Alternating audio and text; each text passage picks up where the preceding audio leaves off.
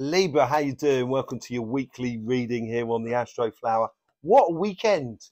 What's your weekend been like? I'll tell you what, it's been mad. I've just driven from the UK to South France, and what a journey! It had all the horrific ingredients to be a nightmare, but it came out okay. And I think this weekend, it seems to me that a lot of people are getting that. You know, what happened for me is I started my journey 800 miles, right? Journey. And also there's a ferry crossing from the UK to France. And I messed that up. Yeah. But the thing is, at the start of my journey, I hit a pothole, yeah, in the roads. And I didn't think nothing of it. And then I got to France after a bit of a nightmare journey on the ferry, got to France, filled up with petrol, still had 600 miles left, right? And it was 7:30 at night. And I had 600 miles still left to do. And as I was getting back in the car, I noticed on the front wheel there was a massive blister on the tyre. And I was just thinking, oh no, it was 7:30 at night, I can't change the tyre over. But this inner voice inside me said, it's going to be okay. It's going to be okay. There was an outer voice as well, which is my angel in the background, Tanya, who encouraged me, you know, with good vibrations all the way through. Thank you very much, Tanya. Yeah, but it's like, you know, that inner voice sort of said it'll be all right. And I finally got back here. But I'm not the only one who's been having a weekend where it could have been catastrophic, but it actually turned out to be really positive. So I hope that's what's coming in for you this weekend. So that's one of the reasons why this reading is a little bit late coming in. But yeah, if you've been having that experience, give us a shout. I'd love to know. Let's just see what's going on with you for this week, shall we, Libra? Overall energies here.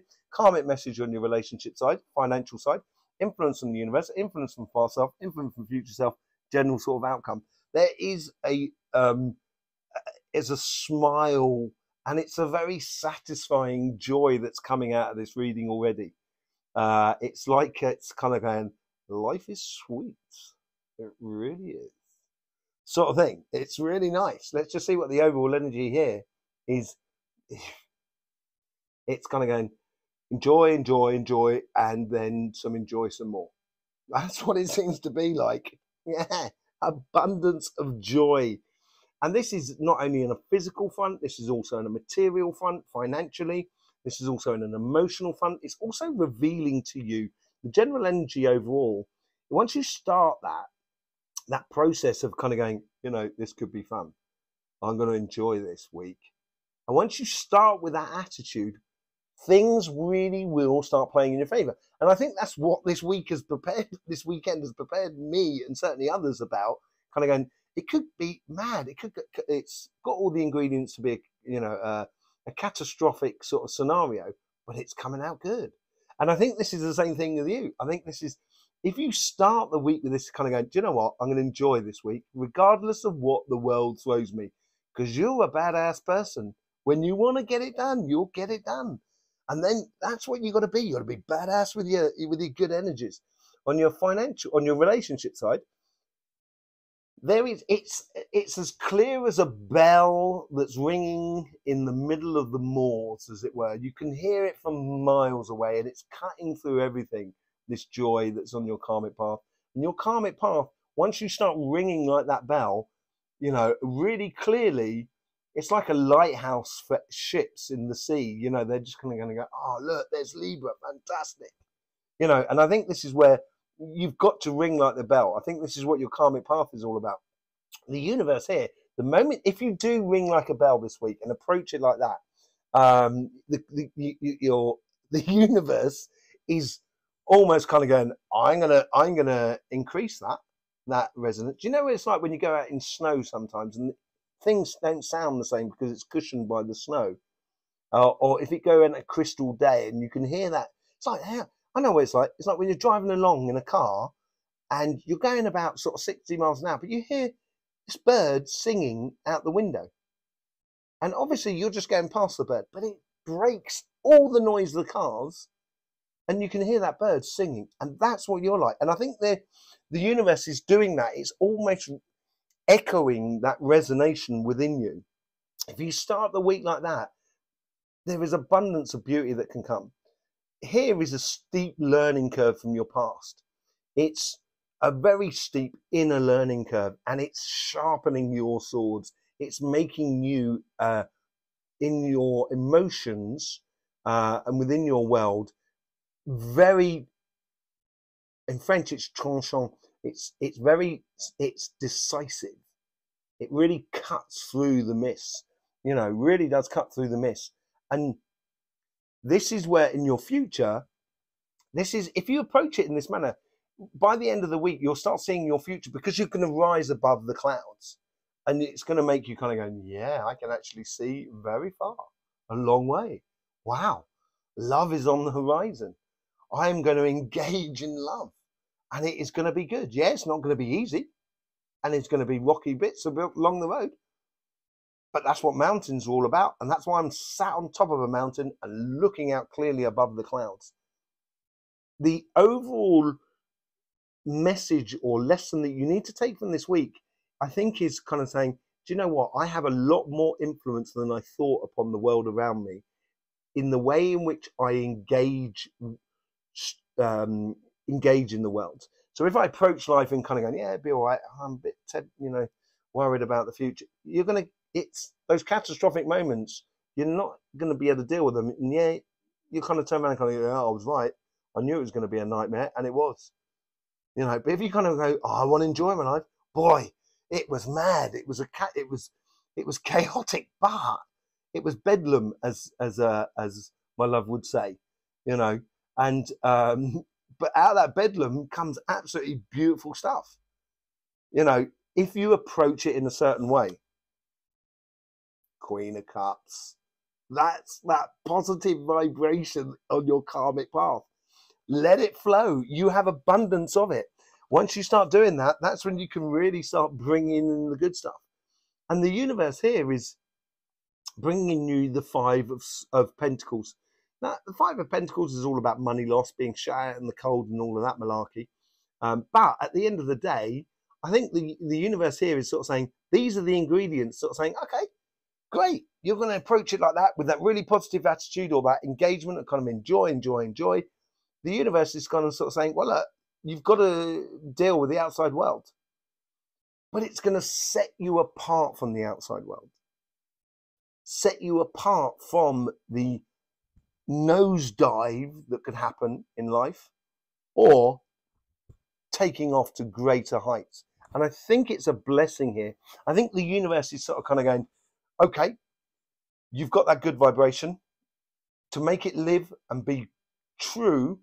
You know, no one's going to look for a lighthouse if they know where they're going, if they can see the world in front of them. They don't need you.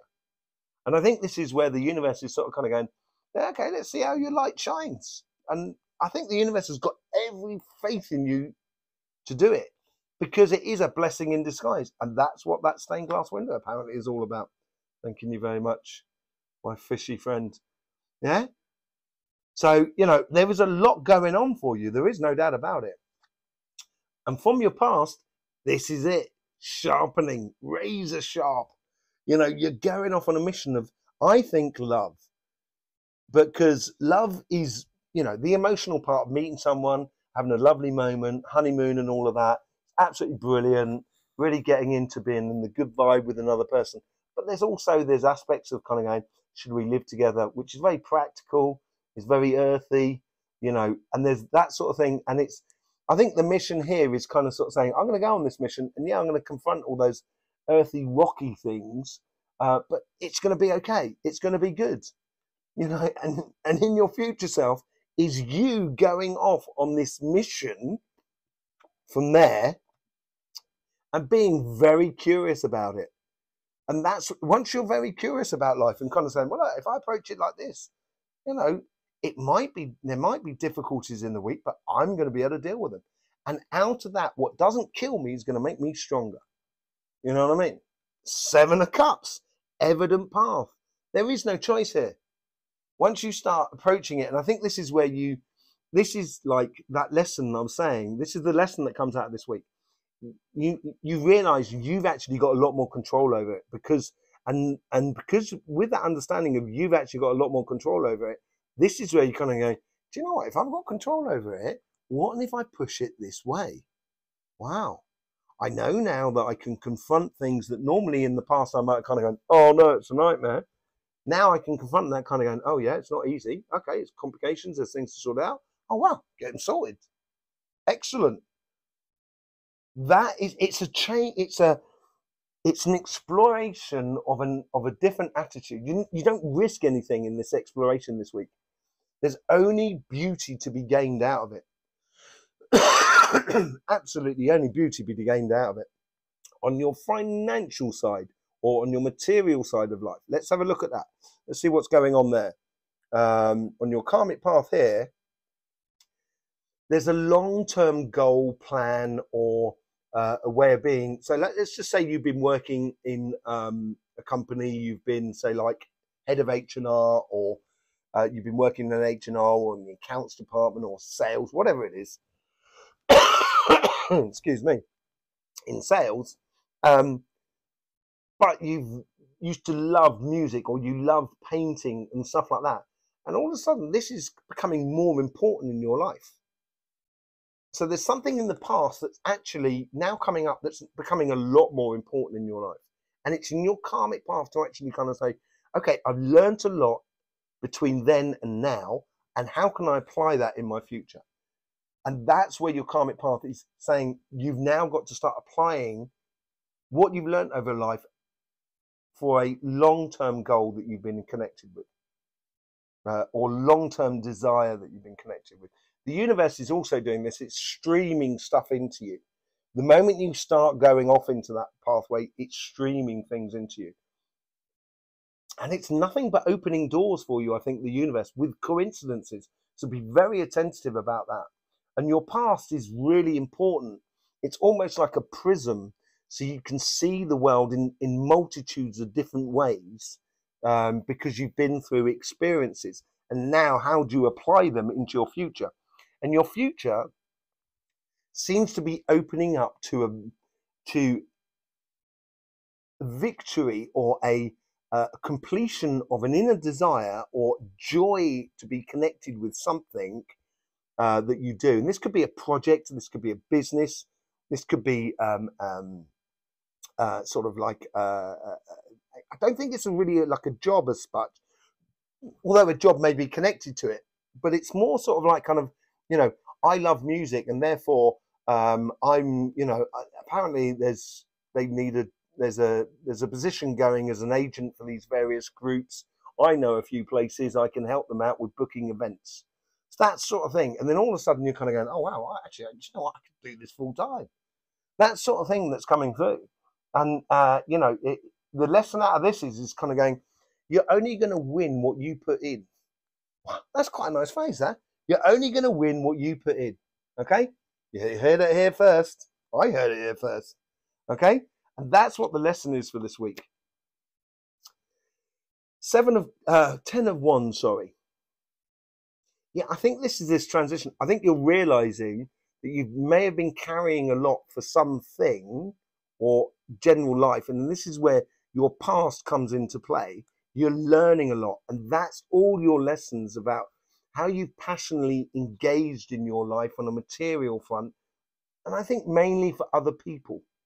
Not just for other people, but just working in a job and etc. And now that is changing, because there's this connection to a passion that's been in your life, which needs to come to the fore within your financial world. Yeah, the universe is sort of saying, the universe wants to marry you in this respect. It's sort of saying, you bring your plan to the table, the universe will match you. And that's where the celebration of those two people coming together. And this is where you need to open up to the joy of a passion that is within you, because it's going to provide an income for you. It's going to provide you a position within the world, you know, from it. Look at that, the 7 of Wands.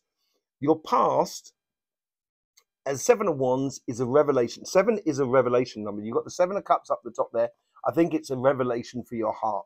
I think you know where you've got to go with your heart, really. And if you feel it, then do it. Yeah, as I say, there's complications. But anyway, we saw that in your relationship side. On your financial side, Yeah, you've had to fight your way a bit through life, I think, just to sort of get to where you want to be. But now it's a case of being, I think you need to fight for your path, not for somebody else's, not for another business. You might have been working for a business that for the past, say, like 20 years or so. And, they may not have appreciated you, maybe, or you may not feel appreciated. And now you're kind of going, well, now I'm going to do it for me. And you've got to live for you. And in your future self, look at that, the lovers. This is where this comes into play. This is you being into alignment with what you're doing and loving what you're doing. Ace of Swords at the top. The lesson, you got. What did I say? If you invest in it, you get out. Or what was it? You know the phrase. You'll see it. You'll rewind it. That's what it's all about. Your inner. It's so fresh, that phrase there. I can't even remember it. It's you and your victory. There's a big victory coming out of you, and it's all about you letting go of certain things that, doing a lot of things for a lot of other people, but not putting yourself first. And now it's a case of you. If you want to win it, you got to be. If you want to win it, you got to be in it.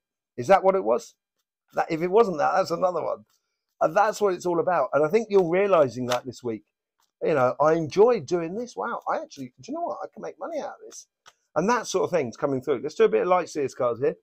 Four of Pentacles with the Ten of Pentacles. Yes, with this abundance that you have, this abundance of enjoy. Don't be stupid. Don't just run off and give it to, projects or situations or to people in your life that are not there on the long term for you. And I think you're realizing now who is actually rooting for you and sort of saying, yeah, go and do it. You love it. And I think that's what's going to make you realize, actually, you love those people, the people that are rooting for you. And it's being very, going for quality rather than quantity of how you invest your abundances within you. I don't think you need to fight here at all on your pathway. The only thing is, I think you need to be the best example of yourself.